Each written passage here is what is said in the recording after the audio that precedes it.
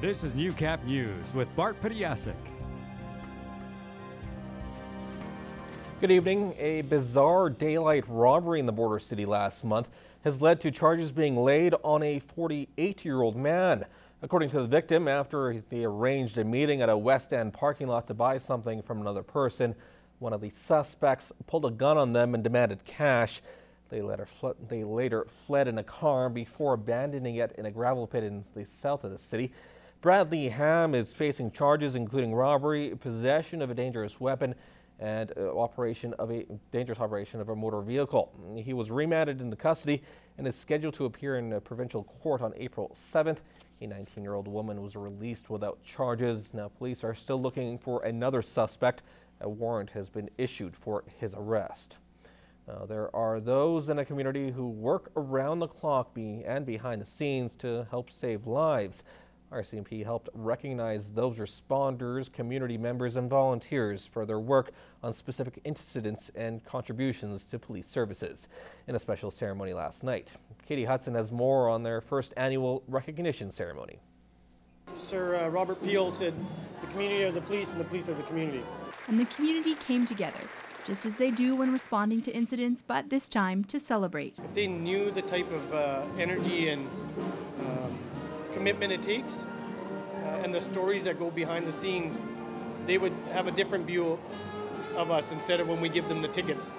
Among those honored was Jerry Lynn Sissons, a 911 operator, for going above and beyond. Just a 911 call, we get hundreds of them. You don't hear anything. But when Sissons could have hung up, thinking it was a prank call, she didn't. For some reason, I asked if the person could respond by pressing a button if they needed police, and they did. Lloydminster Rescue Squad, a volunteer organization, also went the extra mile.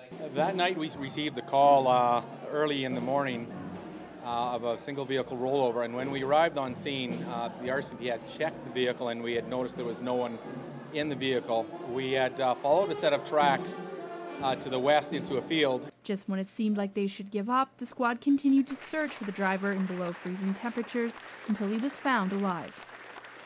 The night revealed these extraordinary people and more, who often go unnoticed. And sometimes we take them for granted, so I think it's very important to show them how valued they are, and even for the things that they might think are routine. It's wonderful that he can bring all groups together like this at a great function, so we're very pleased and proud to be part of it. We stand on guard for thee. Katie Hudson, Newcap News.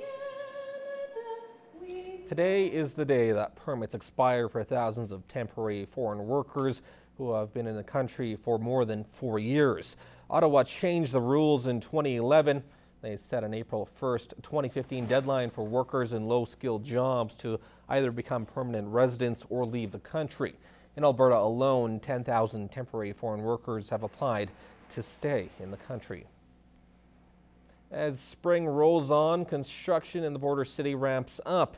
And with any type of construction comes excavation. The Canadian Common Ground Alliance has declared April as Safe Digging Month to spread awareness about the importance of a safe dig site. Jeremy Thompson reports. Any changes to the agreement have to be in writing, of course. David Levitt has worked for Aztec Safety for 4 years, teaching courses like Ground Disturbance 201. The ground isn't transparent. Where we think things are is not always where they are. They can be a lot shallower than we think. We can catch on to them and people can be killed. Anyone who works in the oil and gas industry in Alberta is required to take the course, but it's not just companies that need to worry about what's underground. If the gas co-op has a right-of-way in your backyard to bring the gas line in, you're responsible for not hitting that. There are more buried utilities in terms of kilometers than there are paved roads in Alberta, if that gives you an idea. Mike Sullivan is the president of Alberta One Call. He says no matter the scale of the project, always call before you dig. You never know how deep the utilities are. Buried utilities can be installed in the ground at a certain depth, and over time, now they're at a much closer to the surface because of things like that, erosion or landscaping. Sullivan says water and gas lines, even fiber optic cables, do get hit. And even though it might not cause an explosion on contact, just damaging a pipe's coating can have serious consequences down the road. That is a weak spot. and you could have a break later on. It's like taking a coat hanger and bending it and bending it and bending it. Eventually it's going to break. It costs the person nothing to go ahead and click before they dig, but not doing so could cost them everything. Jeremy Thompson, Newcap News.